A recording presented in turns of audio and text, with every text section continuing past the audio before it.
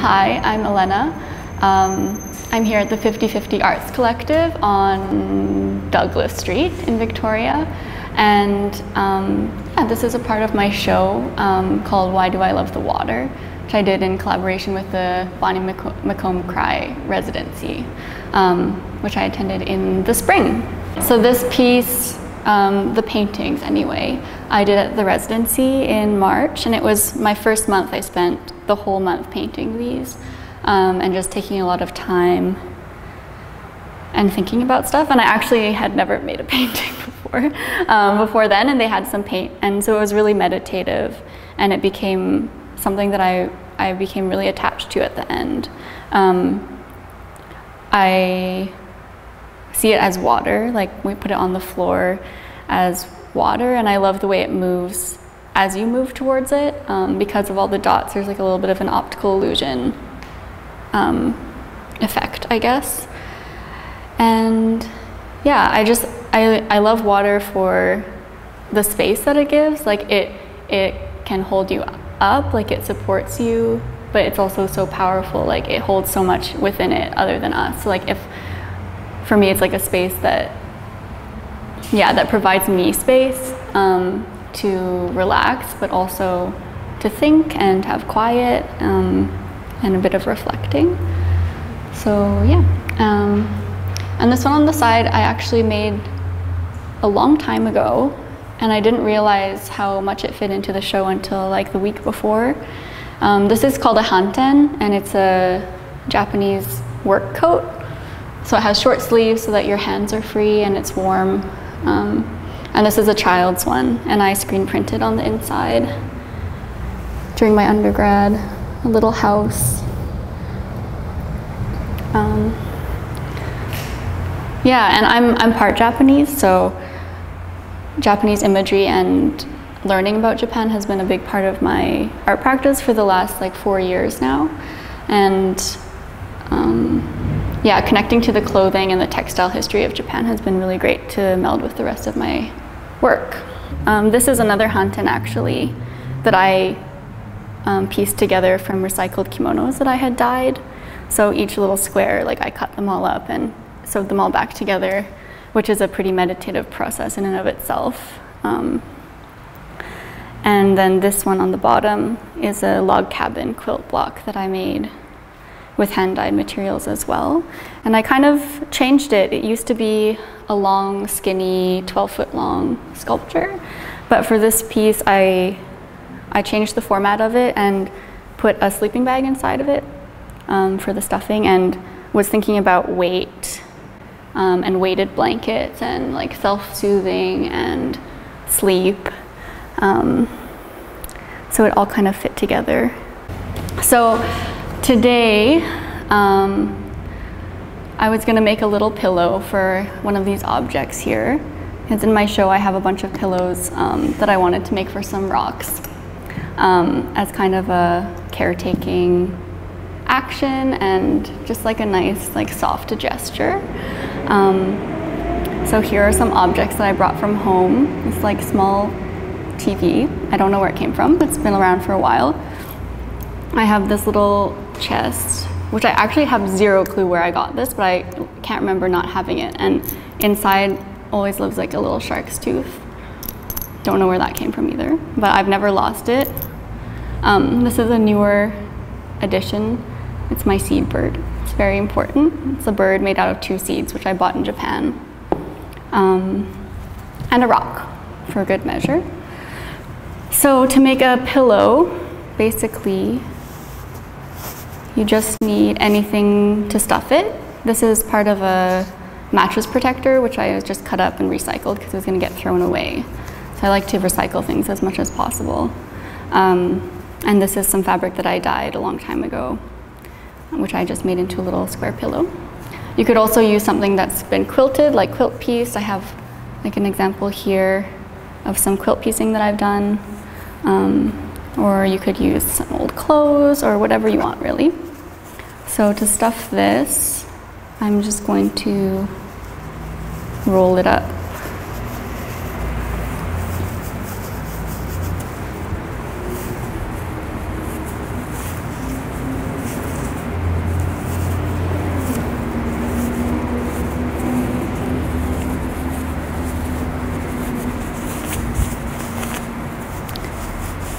to get it into all the corners as much as possible.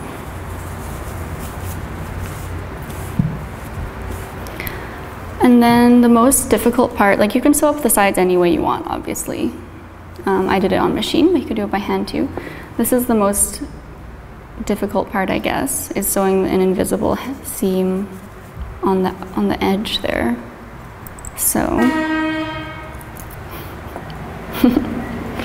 so I'll just cut some thread.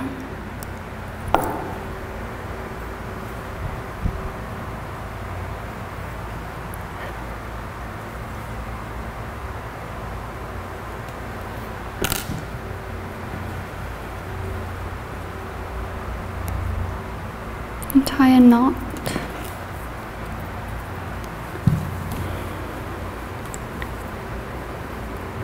And you want to tuck the needle underneath. Nope, tie a bigger knot, I guess.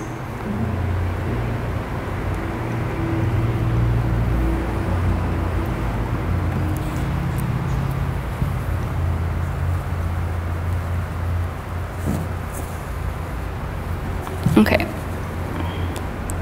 so you put the needle in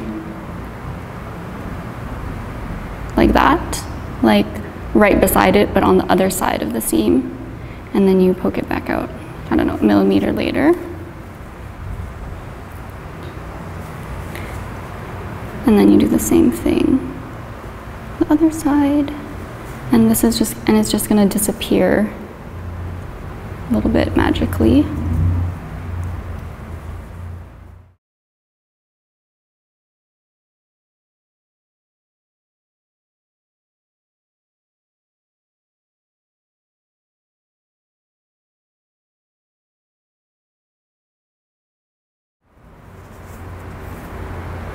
Okay, and so when you're at the end, just throw a little stitch in there, wrap the thread around the needle and pull it through, and that'll make a little knot.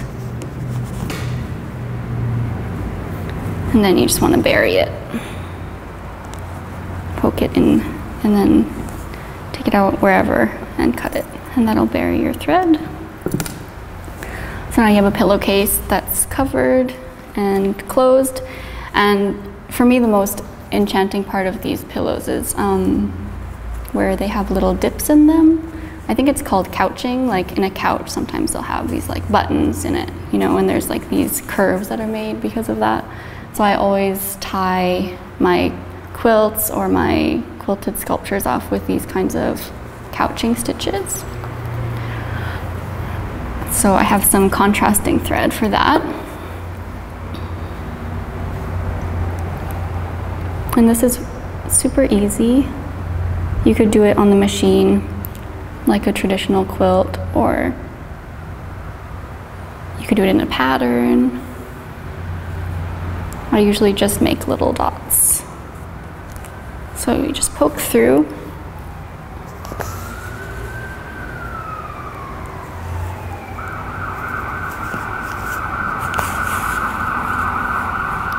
And when you have both sides on the same.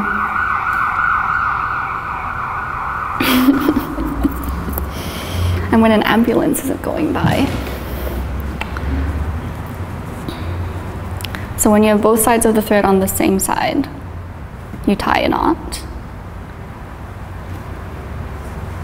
Just like pull it tight, tie a little knot. Tie it a few times.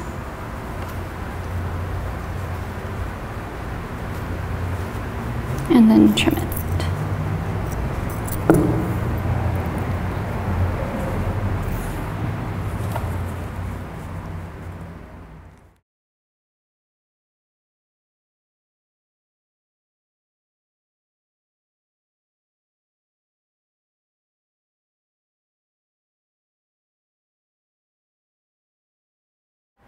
So there you go.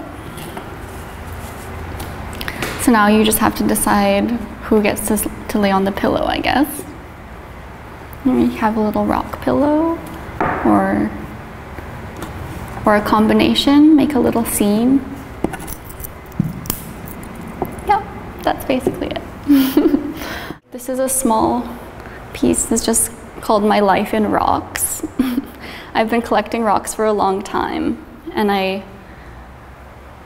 probably will forever, I guess. So they start from when I was really little, and I remember buying this one at a little hippie shop where my grandparents used to live. And this one is, it's not technically a rock, but I picked it up off the ground at the place where my dad learned to drive in Malaysia. This is a little volcanic rock from Jeju Island in Korea, where I visited there in 2018. The one on the far end here, I got more recently on Galiano Island when I was visiting there. And the last one is attached to my air mattress, which was another piece that I made during my residency. It was the second month. I spent the second month making this one. And it's like 60 little inflatable pillows that I tied together and floated out on the ocean in Ross Bay. And so yeah, mattresses have been a big theme in my work for a while. But because they're so bulky, I started to try to come up with ways of making them without having to stuff them and have them take up a lot of space. Yeah, so that's the latest iteration of that. And there's a video of it as well, floating out in the water, which is quite nice. And coincidentally, I actually also put rocks in the mattress, so it didn't sink. It managed to stay afloat. Might be a little bit dark, but there's, I think 11 quilted pillows, or mini futon mattresses is what I called them when I made them. They all have flying geese pattern, which was symbolic to me at the time, like cyclical knowledge and generational knowledge as well. So I kind of reimagined them for this piece with the water theme and the rocks, and I love how they're modular, so I can kind of change how they look each time for each show. And they go with the video of the air mattress as well. The show is going to be on until the 29th of July. There's lots to see, fibers, painting, printmaking, and some video. So I hope you come see it.